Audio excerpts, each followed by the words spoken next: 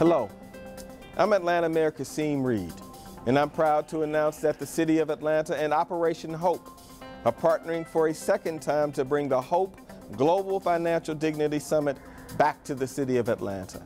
Last year's summit convened over 1,600 delegates from more than 30 countries around the world and featured keynote addresses from U.S. Federal Reserve Chairman Ben Bernanke and hip-hop mogul Russell Simmons. This year, the Honorable Sheila Bair, former FDIC Chairman, Don Graves, Executive Director for the U.S. President's Council on Jobs and Competitiveness, our own Dr. Bernice King, Chief Executive Officer of the King Center, and former Governor Tim Pawlenty, President and Chief Executive Officer of the Financial Services Roundtable, will join Operation Hope founder and chairman John Hope Bryant and me for a forum focused on global economic recovery, how the poor can help save capitalism.